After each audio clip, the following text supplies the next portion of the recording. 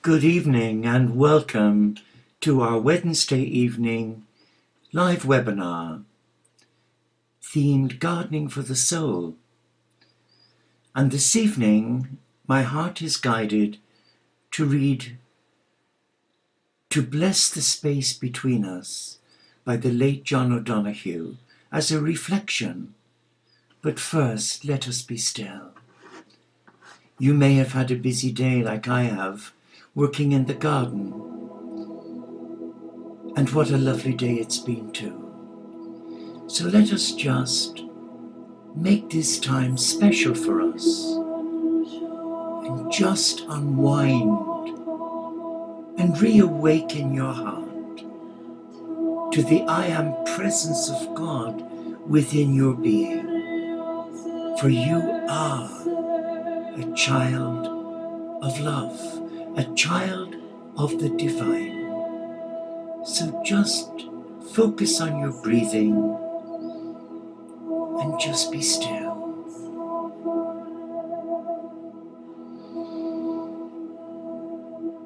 And as you place your feet on the sacred earth, allow your being to connect with the energies below the soil, below the growing grass. For there is life there, and that life is of God. And just make yourself comfortable and sense the peace and the rhythm of your breathing. And with each in-breath that you take, allow yourself breathe in the very essence of love, God's love. To begin, I'm just going to read a one-off reflection from Sister Stan, Gardening the Soul. She says, "To be ourselves is the most wonderful thing we can be in the world. To realize the capacity we have to be ourselves is the work of a lifetime. It is the one thing we can do superbly well and that nobody else can do.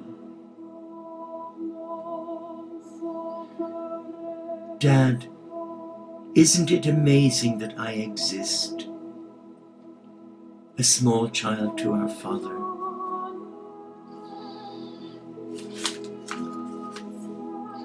To be ourselves is the most wonderful thing that we can be in the world."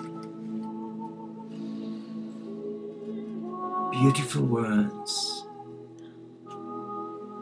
And yet, when you go down the high street in a busy city centre like London or Manchester or New York or Philadelphia,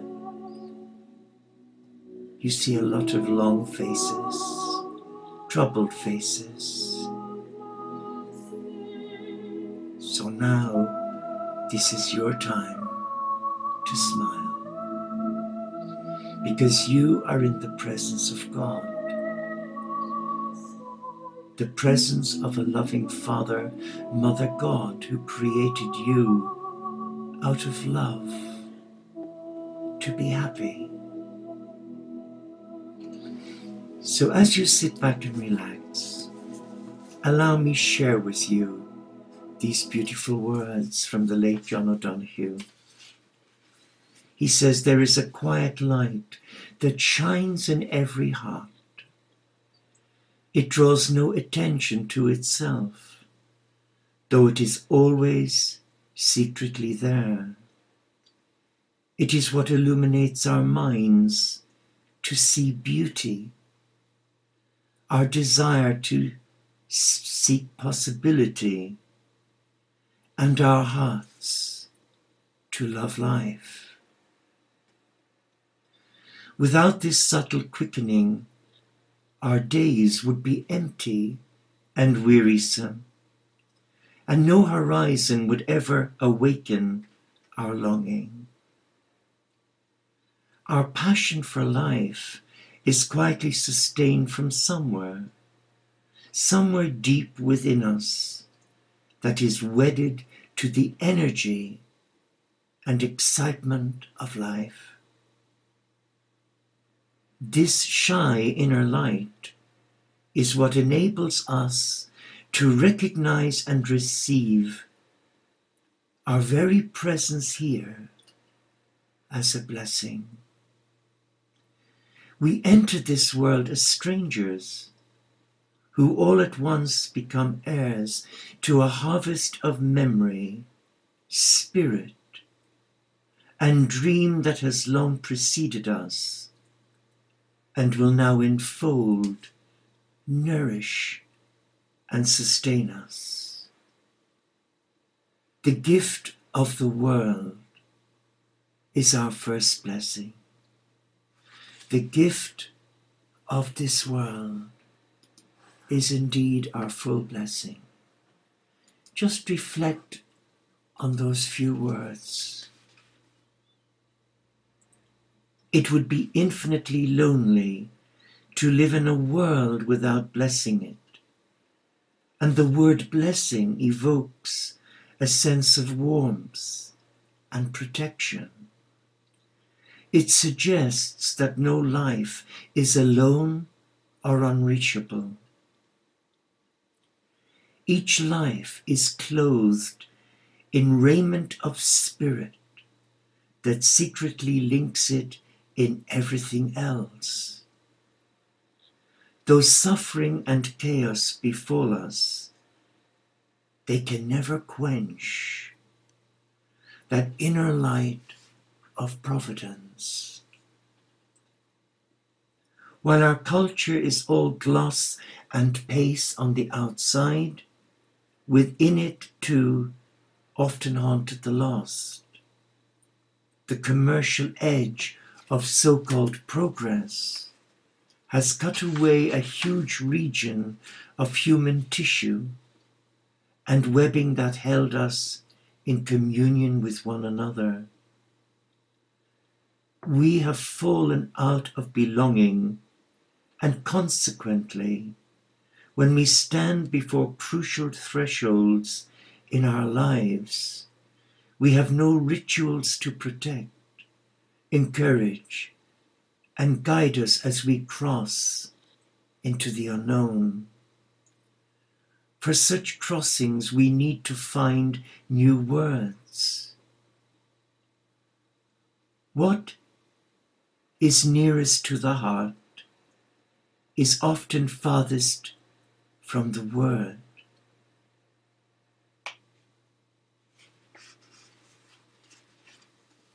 So let us just remind ourselves of what the late John O'Donoghue has said. He says, and the sentence that really strikes a chord with me, there is a quiet light that shines in every heart. What does that mean for you? What is this quiet light? For some, the quiet light is their God, Buddha, Vishnu, Ganesh, Krishna. Or it may be their material possessions. It may be that inner security that their love life is all well. But for those of us who have surrendered our heart to God, that quiet light is living. It is vibrant. It asks nothing for itself. For everything is a joy. Come back to your heart. Your heart is your teacher. It is the gateway to your soul, your higher self. And your higher self is the gateway to nirvana, to God.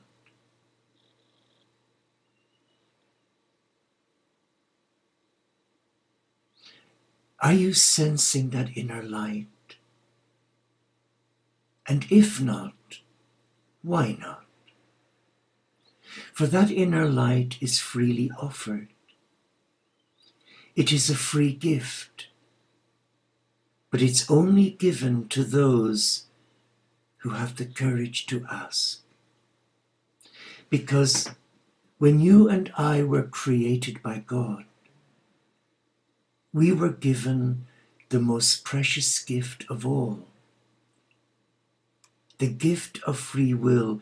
The messengers of God, the angelic realm, were not given this gift.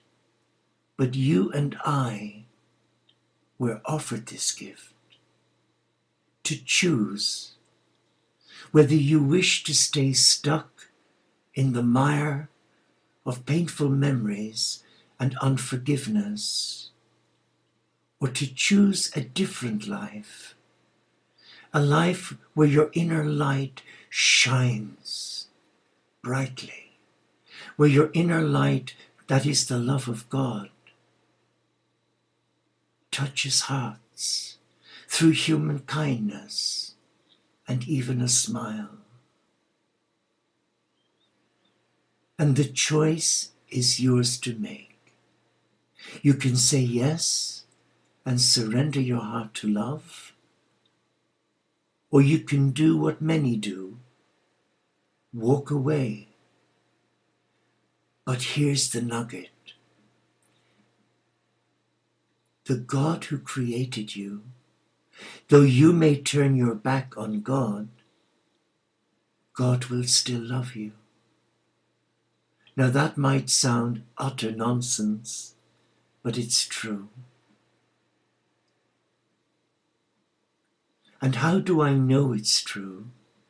Is because only last week we celebrated one of the most beautiful Christian festivals, where many Christians reenacted the story of Golgotha, where the Christ, the Son of God, gave his tomorrow for our today, where the Father, Mother, God allowed their sole-begotten Son to be browbeaten, pulverized, to have his flesh torn from his body, to be nailed to a cross, and to suffer an ignominious death out of love.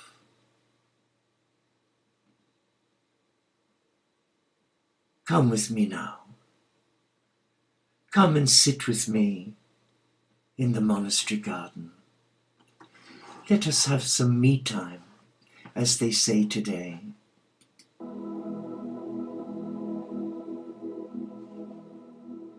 And in this garden, there is love, there is joy, and there is an abundance of peace. So come. You choose where you would like to sit with me. Maybe under the cherry tree, or maybe by the fountain, listening to the water cascading down, or the fish swimming under one of the waterfalls. Or maybe just sit in a quiet corner. Let us relax now. And let us allow our senses reignite that flame, that deep passion that we have for God, where we can come to that place where we can ask God to come in and to touch us, to touch the very fiber of our being, and to allow us experience the healing touch of divine love. Because Christ is here. He is waiting to touch you. He wants to set you free so that you can enjoy life and live your life to the full. just relax. Let us kick off our shoes or sandals, high heels if you're wearing them, but not desirable, especially on a grassy surface. And just get yourself nice and comfortable.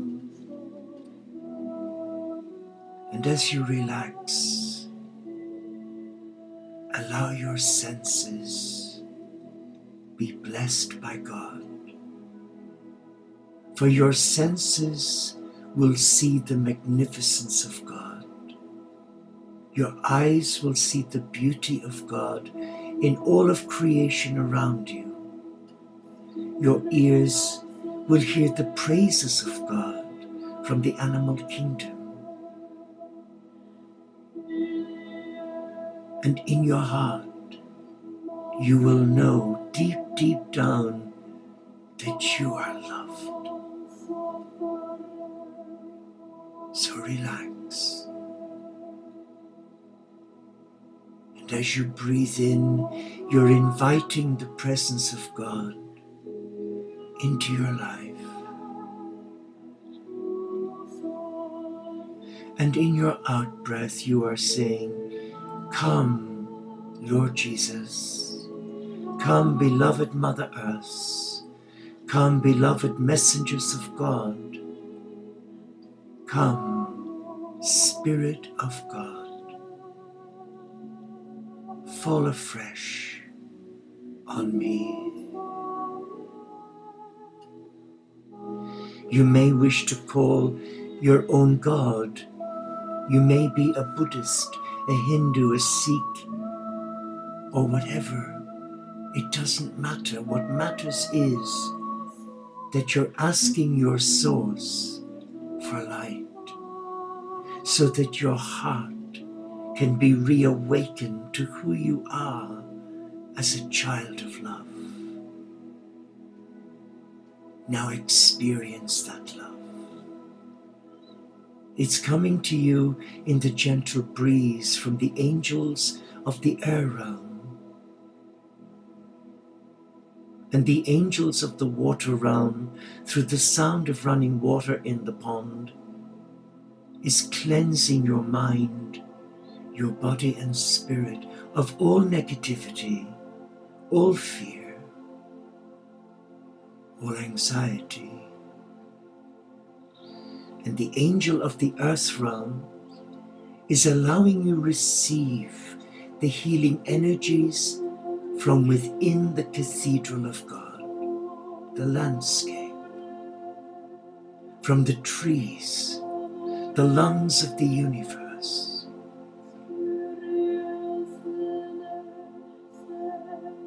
And the angel of the Father, Mother God is now standing before you and approaches you. Are you ready? Are you ready to come into your inner sanctum and embrace your God?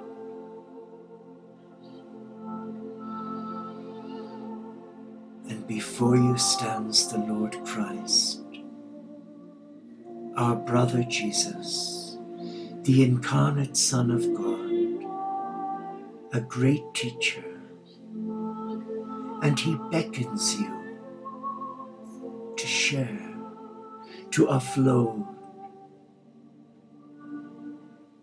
but more importantly, he asks you to receive.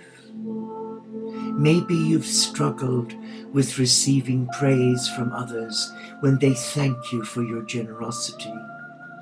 Maybe there's a deep sense of unworthiness embedded in you from childhood, as there was with me for many years. But he's inviting you now to say, "Yes, Lord, here I am.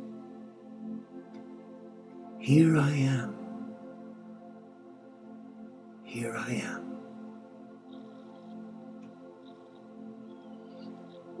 And there is a silence, and you feel his love flowing from his heart, through his hands, as he places them on the top of your head, your crown chakra. He's bringing you back into full alignment with your highest power.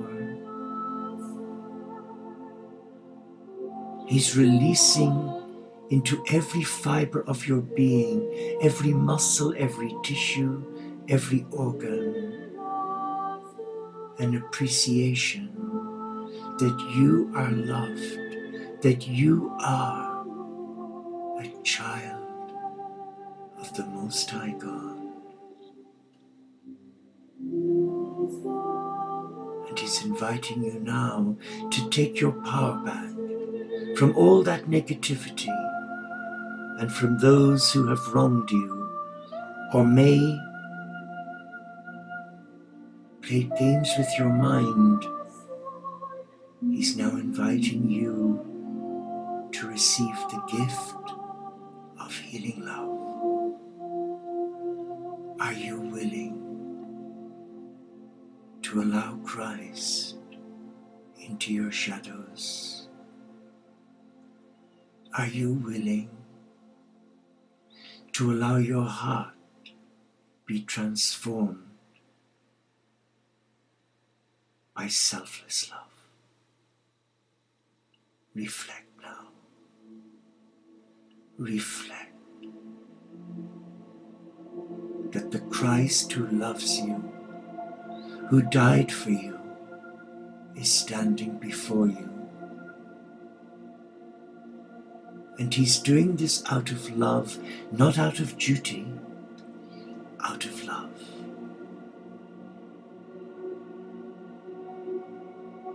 And with each in-breath now that you breathe in, there is a reawakening within your heart. You are now hearing that inner voice of spirit, allowing you to receive God's love. And this love is setting you free. Relax. Relax.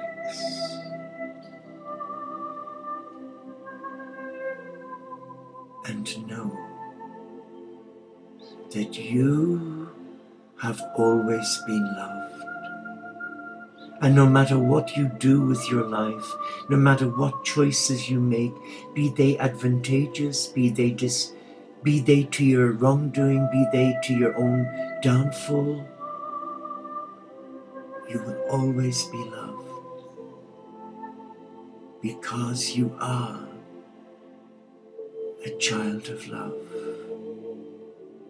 a child of God. And we come back to read what we read at the beginning from Sister Stan. To be ourselves is the most wonderful thing we can be in this world. To realize the capacity we have to be ourselves is the work of a lifetime. It is the one thing we each can do superbly well and that nobody else can do. And a small child to her father says, "Dad, isn't it amazing that I exist? Isn't it amazing that you and I were called to this table and reflect on other ways of gardening for the soul?" Well, let us now receive the Lord's blessing as we bow our heads. We give thanks to Father, Mother God for speaking to our heart, for calling us back and inviting us to retreat from the mind that sets so many traps before us, and to rekindle God's love and to work from love. To work from love is not to acknowledge fear, because fear, as you know, is an illusion. And yes, it destroys lives. It leaves so many crippled, where they're afraid to even come into the presence of God, where they feel a deep innate unworthiness. But do you feel that? Or do you feel free and like the little girl? For you and I can say it now to our Father, Mother, God. Thank God we exist, and that we are a beloved of God, a child of God.